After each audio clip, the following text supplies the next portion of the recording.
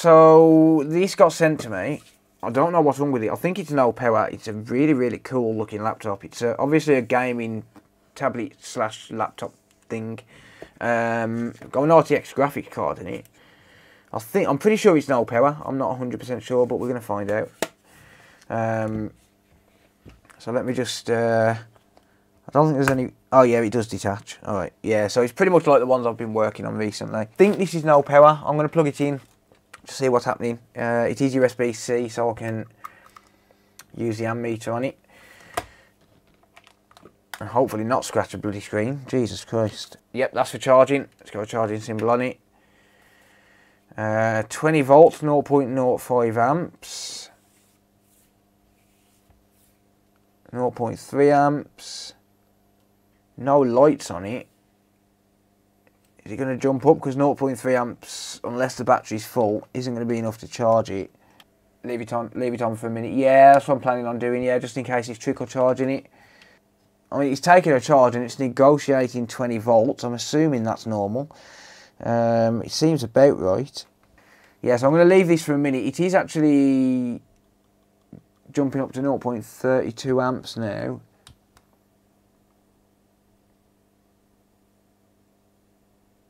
Nothing seems to be happening though. I would assume it would have turned on by now. And that's telling me there's probably some sort of a short on here. If it's drawing 0.3 amps, we might be able to pick that up with a thermal camera if that's the case. I've just got to figure out how to disassemble the damn thing. I'm going to leave it charging while I'm trying to disassemble it, but I'll tell you what, let's press and hold the power button for a minute. See if anything happens. Is it liquid damage? I'm not sure, mate. No, nothing happening when I press and hold the power button. So that continuous current draw there, that kind of tells me there's probably a short on the board. So I don't know whether I'm going to be able to fix this tonight. It depends on whether or not I can get whatever part it needs. Probably not, but I at least need to look at it to figure out what's going on. So there's 2 screws there. Screw there. Okay, that's for the SSD. It's a 2230 SSD. But that would have needed to come out anyway to be able to disassemble this. A couple of lung screws there. Damage just here. Cheers, Wheaty. Do you know any good online shops to buy parts for consoles? Ooh, I think there's a site called consolefix.shop that sells some parts for consoles. Today's video is brought to you by my own online store. Whether you need HDMI ports or charging chips, you'll probably find it at Console Fix. We sell disk drives and power supplies. Just trust me, bro. I tell no lies. If you need stuff, just check the store, because I'll probably find one on my workshop floor. I've got parts to get you going, and I already know. This ad, it's mind-blowing. So get your wallet out, don't be a dick, just spend your money at Console Fix.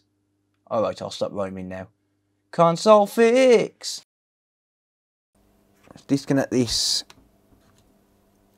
battery if I can before I disconnect the screen. And what the hell is going on with this? What's happened here? There's jumper wires everywhere here. Okay. Now I'm a little bit concerned.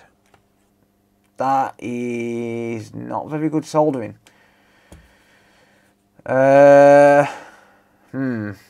What the hell has happened? I mean, obviously someone's ripped... Well, that's going to cause an issue for a start. That's just flapping in the breeze there. Obviously someone's ripped the pads off this. So very obviously the battery connector's been ripped off. Like, why would you just leave them running like that? And these are obviously going to be sense lines.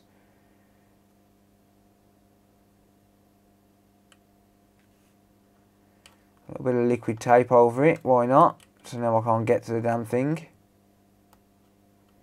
And if you'd have put conformal coating there, it might have been a little bit easier to work with, but no. This don't look great, does it? Let's see if anything happens. Well, let's see if there's anything different without the battery plugged in, because if they've got them jumper wires mixed up, or if it's detecting a battery but not communicating with the battery, then that could be causing the issue. Let's have a look. So 20 volts, 0.29 amps. Don't know if there's any lights meant to light up on this, but I'm not seeing any. Okay, liquid metal.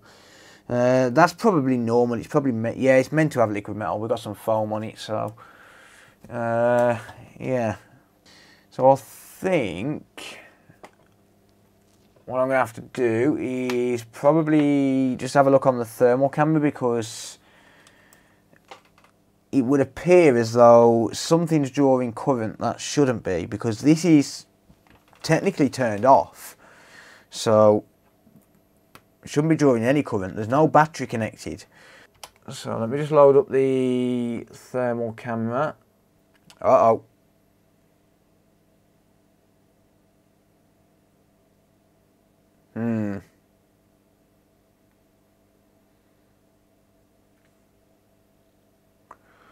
Something's not happy around that CPU, is it? 50 degrees Celsius. That's not good. Oh, yeah, that's a CPU. That's actually the CPU what's getting hot. It might be RIP CPU, yeah.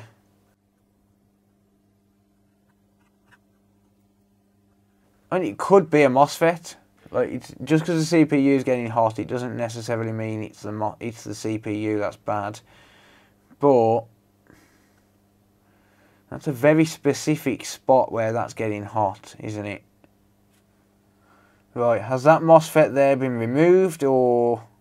Let's just have a little scan around. I've unplugged this, by the way, just to make sure I'm not going to short anything out. Let's just have a little hunt around.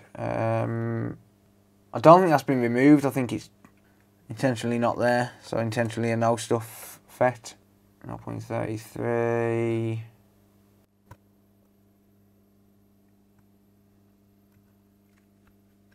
So I'm just hunting around here just to see if I can find anything. I won't bother reading everything out. I'll just let you all know. This one here. So on this one, I'm getting... Oh, hang on. No, maybe not.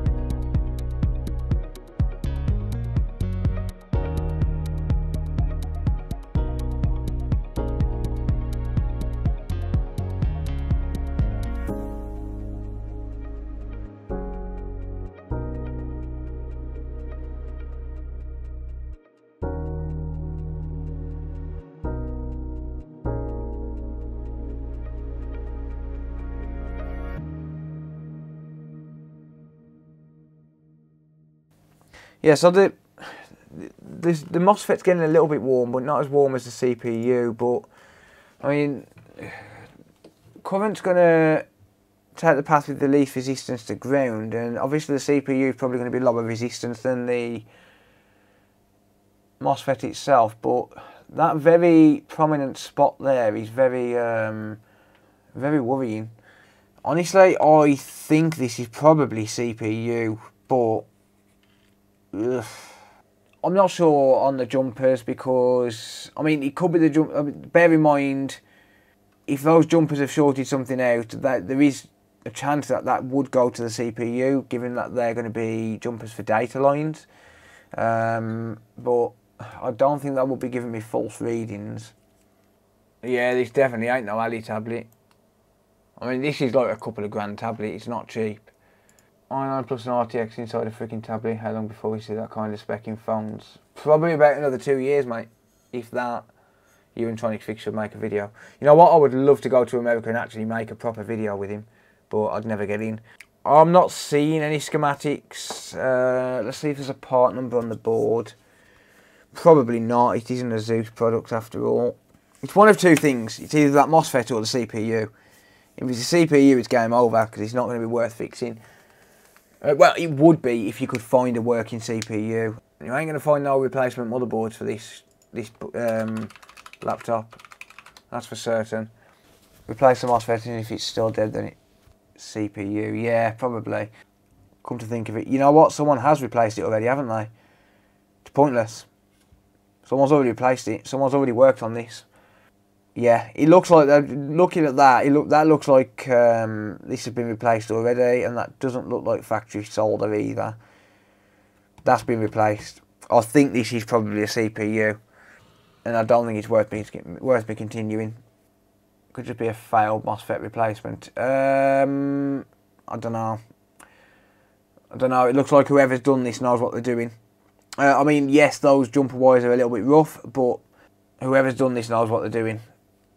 Even without the macro lens, you can very visibly see that it's directly on the die. I don't think it's worth me continuing with it. It's already had rework as well.